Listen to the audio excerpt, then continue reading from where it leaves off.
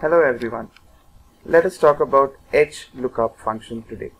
For those who are familiar with VLOOKUP, it's pretty much the same thing, except that instead of searching things vertically, we are now searching it horizontally.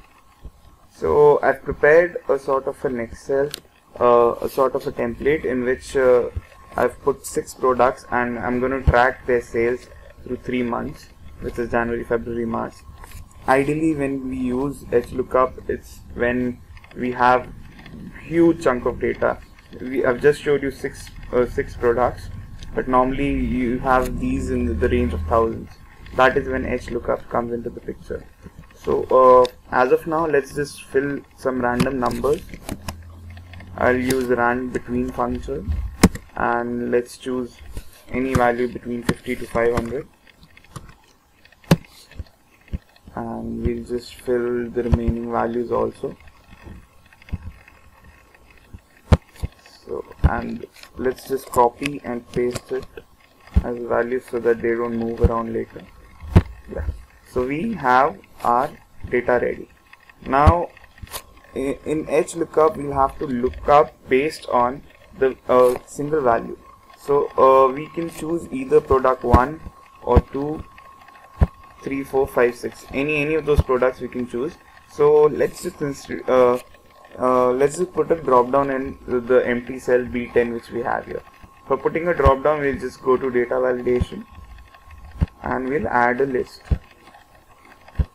So in the source we can put product 1 to product 6.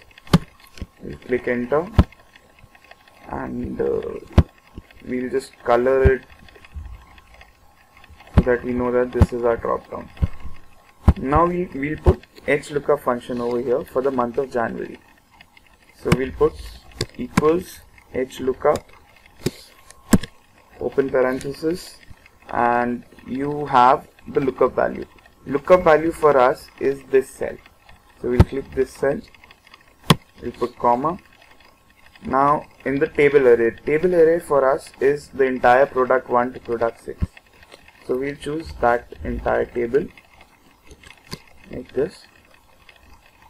Next is row index number. Now we are doing HlookUp for the month of January. So ideally we should choose row as 2 because the January values are second in terms of rows. The second row belongs to January in the entire table array. So we'll choose 2. Now comes the part wherein we want an approximate match or an exact match. Now since we are searching for text data over here, which you can see as January, ideally we should go ahead with an exact match. So we'll select pause, we'll press tab, and this gets populated. Now this is coming as NA because we haven't yet selected any product over here. So if we select product 4, based on this, a value of 279 should come over here, and it comes. Now we can just drag and drop, drag this function over here. For that, we need to first log these variables because we don't want them to change. So we'll click on the formula bar, we'll press F4, and we'll lock these 3 values. Now when we shift them over here, the values won't change. For February, we have to make one minor change, is that the row index needs to be changed because February is the 3rd row in the table array. Similarly, March is the 4th row. That is why we need to change it to 4th. And this is how HlookUp works. Once we select product 5, the values of 71, 424 and 395 should populate over here, and we can see that they are getting populated. Thank you for listening.